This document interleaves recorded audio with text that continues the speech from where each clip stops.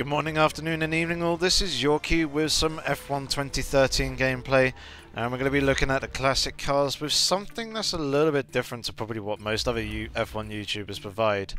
And that in itself is a special little peripheral called TrackIR. And the version I actually have is TrackIR 5. TrackIR itself has been out for quite a long time, there's been a number of iterations of it over the years. But it's basically a motion sensor that tracks head movement, and it's a very nifty and very cool piece of kit. It comes with a little sensor that sits on top of the monitor, which picks up, it's an infrared sensor that picks up head movement from a second sensor that sits either on top of a baseball cap on the front that kind of rests on the lid of the baseball cap, or you can get a little clip that tracks to the side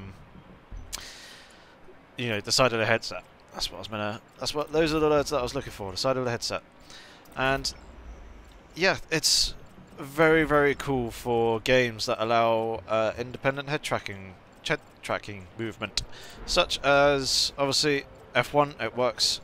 I'm going to be doing a video on it. Armour, if you ever play Armour 2 or Armour 3, those games support it as well. Obviously flight sims are quite big and well known games that allow for this piece of kit.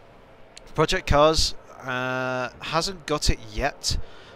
The devs have said that it will be in the game at some point. It's just in its current form, there is no support for it. I imagine iRacing and also R-Factor probably have it as well. But it's insanely good for cockpit cams and all that sort of thing. You can, as it going crash into the barrier, fantastic start. As you can see straight away, I can move. This is me moving my head around, looking from left to right. Probably about 30 degrees of my head movement equates to about 90 degrees in game.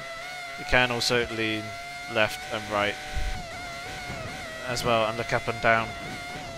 But one of the things that really struck me about using TrackIR whilst driving around in cockpit cam was how natural everything felt as I go and lock the front wheel and crash into the barrier.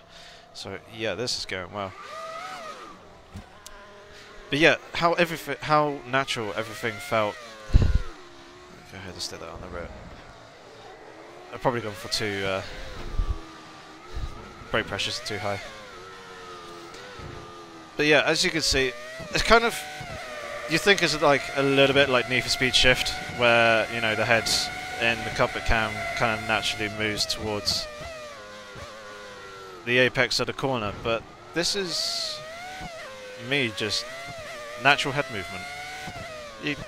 You probably, some of you may have realised if you really do focus and think about it, but your eyes and head kind of tend to naturally look in towards the apex of the corner anyway, even when the camera's fixed. So even straight away, without having to force my head to move to look around, I'm already getting a nice, smooth, fluid, subtle head movement to exactly where I want to be looking, and the immersion that brings is unbelievable.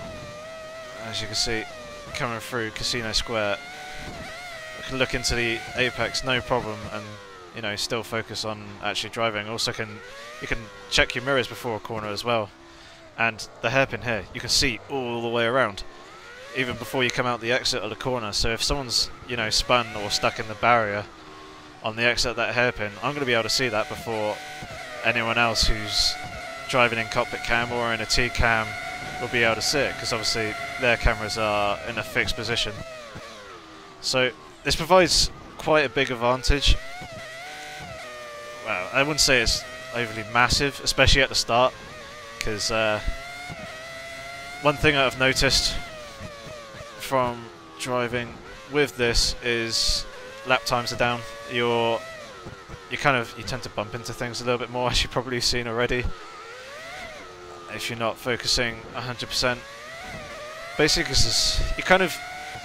you kind of lose your sense of positioning compared to what you're used to with a fixed cam. Obviously, you create your own reference points, and with those, you obviously you build your line and you drive the circuit as quickly as possible, knowing exactly where to brake and when not to brake. And whilst you do still have that with this, obviously with the head movement as well, it's just that little bit more difficult to really pick it up, and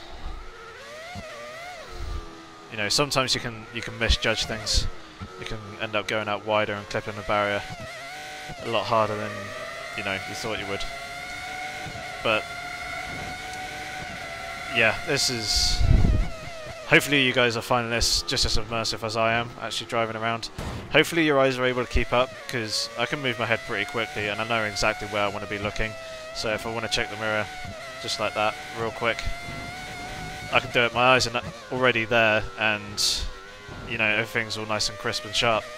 Whereas for you guys, you're probably looking all over the screen and wondering what the fuck it is that I'm looking at, and trying to play catch up with the head movement. Hopefully it's not making you feel nauseous or anything like that, as it's certainly something that I want to include in all my gameplay from here on out in cockpit cam. Anyway, I've gotten used to the cockpit cam now for F1 2013. I actually enjoy using it because, you know, the mirrors work. I can actually see cars behind me. I've actually also turned off proximity arrows now because of this. Obviously, with working mirrors combined with TrackIR 5, which I now have, and also a very nice gaming headset which I've had for a couple of months now, your positioning and awareness of other cars around you is you know, a lot better if it was to be in a fixed cam. So I turned proximity arrows off to make it just that little bit more challenging for myself. Also, you know, trying to improve the sense of immersion and gameplay as the rear wheel is just, you know, mightily locked up there, sticking me into the barrier.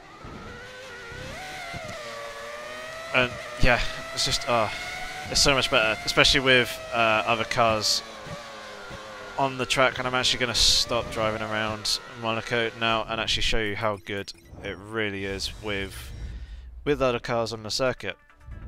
Because obviously in time trial, when you're just on your own, you're looking at, well, you're looking into the apex all the time. You're not looking around, you're not looking off to the side at other cars around you. I'm actually going to stick this in clear because I'm not really a fan of racing in the wet at the moment with TrackIR. It's kind of a little bit distracting. I'll go Brands Hatch. It's always a good track, very fast, very flowing.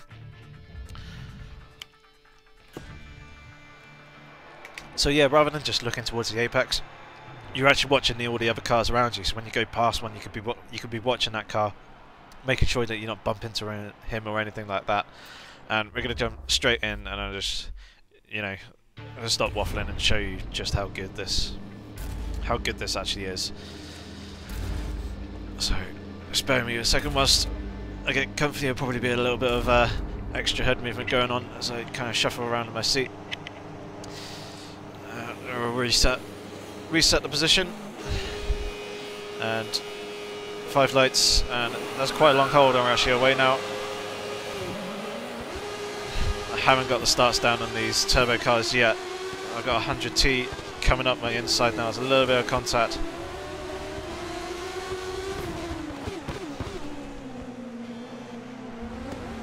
So yeah, you kind of, your head goes all over the place trying to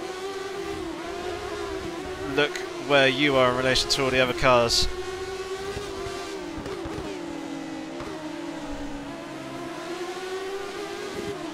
And as you probably noticed already, you tend to watch the other cars around you more than you watch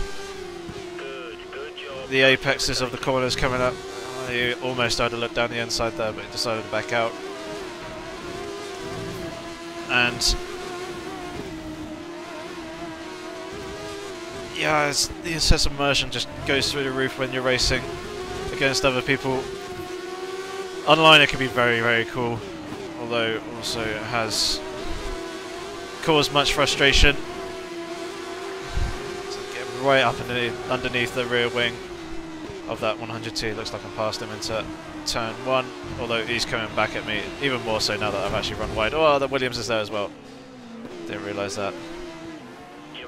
He is right in the rear view mirror, you can see that.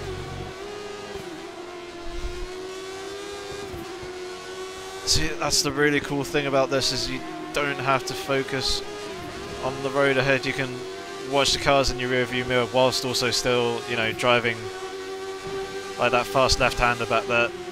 I was actually well, I had my head down to look in the rear view mirror, but my eyes were constantly darting backwards and forwards to the track up in front of me, and also into the rear view mirror as well. Just so obviously I could drive a corner and also see where he is in relation to me. I'm actually going to go for that move down the inside there, get that one done quite nicely. Chasing Mansell.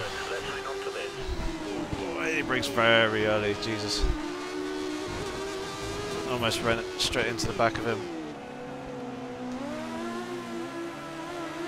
And this is just so much cooler. So cool with the classic cars, all the sparks, the spitting flames, and the openness of the cockpit as well. So obviously I can look pretty much a full 90 degrees and look down at the side pods. See the little gold logos that are on the side there, see all the sponsorship.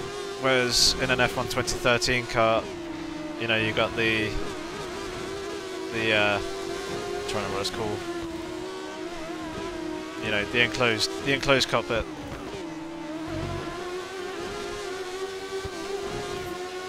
And it's the hands device. That was it. For some reason I was thinking the hands headset. I'm pretty sure it's the hands device. So we're all over the back of Mansell now. I'm just going to go for the inside. I got that done relatively nicely, although well away from the apex. And now we've got to chase Schumacher. Just set the fastest lap of the race.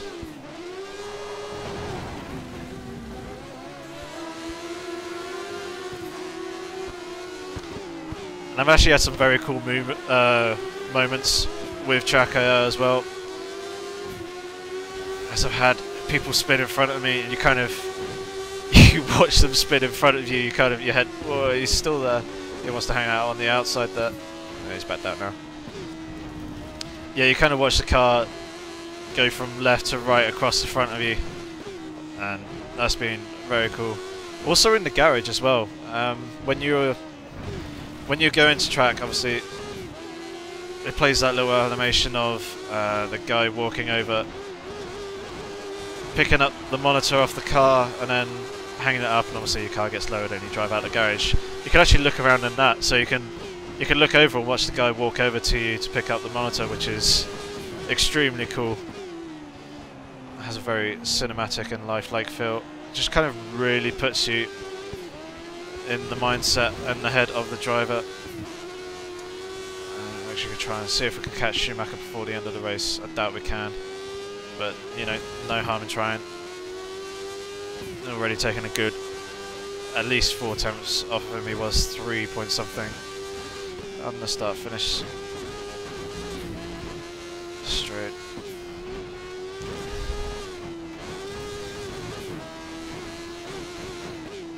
Another 2 attempts through that sector. It doesn't look like I'm going to be able to catch him, as we're way wide. Just about managing to hold on to that.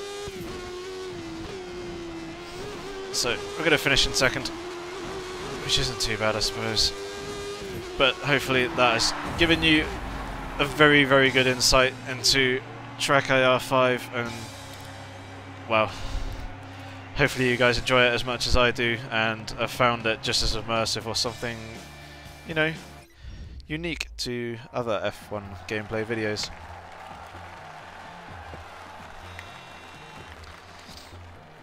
But yeah, this is probably a step down from Oculus Rift, because obviously Oculus Rift, it has all the same sort of stuff, but the camera's right there in front of your eyes, whereas this you have to, you know, still focus on your monitor screen.